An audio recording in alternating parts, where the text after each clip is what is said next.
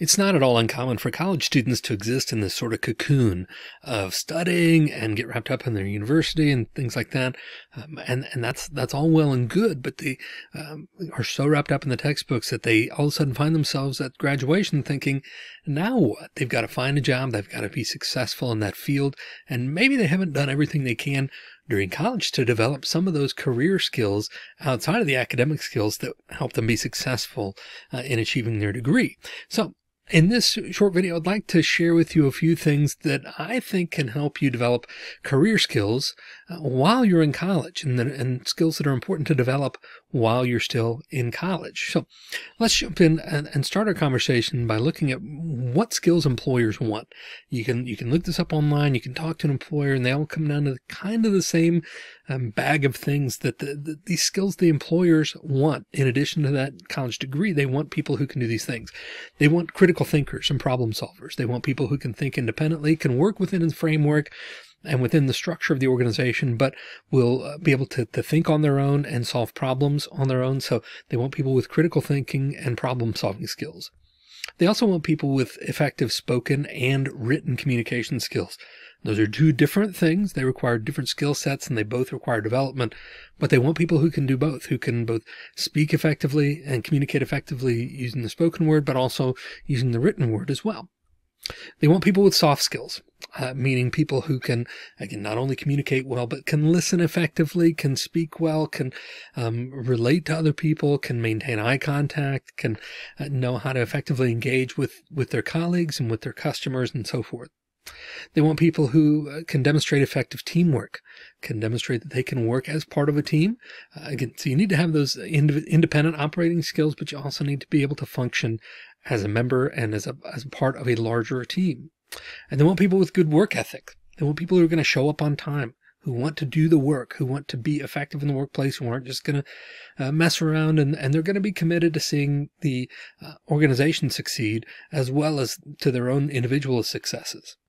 And finally, they want people with intercultural competence. They want people who can effectively communicate with and work with and deal with people from a variety of different cultural backgrounds, and have the intercultural competence to adapt and be effective in a variety of different situations.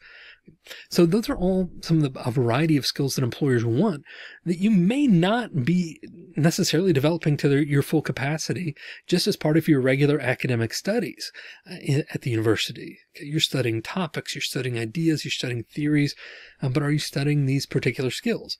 So these are a couple of skills that you probably won't learn just by being in college. First of all, working with people.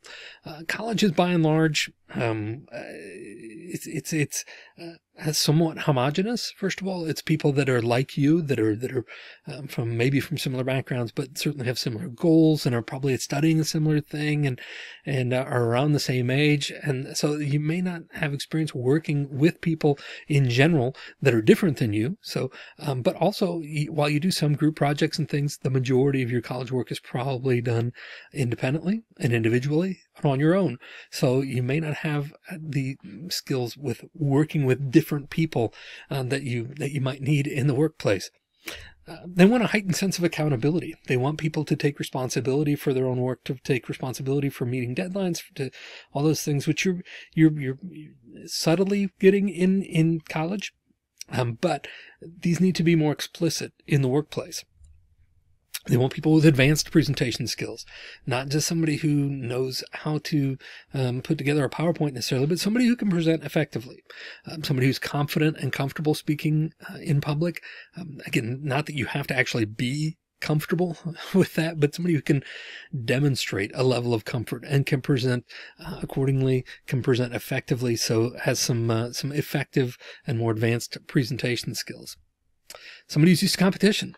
Again, as you do a lot of your work independently in college, you're probably most courses not graded on a curve.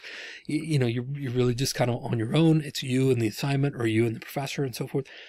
In the workplace, you're going to find yourself in competition a little more, and within bounds. Again, it's not necessarily cutthroat. Some places are, but hopefully it's not a cutthroat type environment where you're just trying to mow other people down. Hopefully it's a friendly sort of competition, but there are ways that the workplace is competitive and that you need to show up and be competitive in that environment. And finally, you need to be able to handle feedback.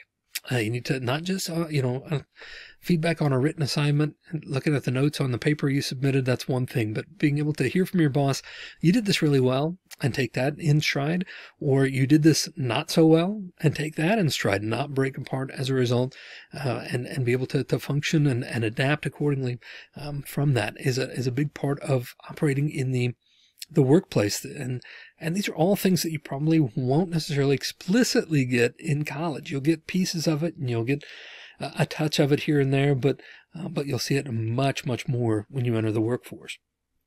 So let's talk about some ways then that you can build some skills that kill. We know what employers want. We know what you may not be getting as explicitly in college. So what are some things that you can do now while you're in college to build some of these skills and to prepare yourself for the workplace even more than the fine academic knowledge that you're certainly getting at your college or university?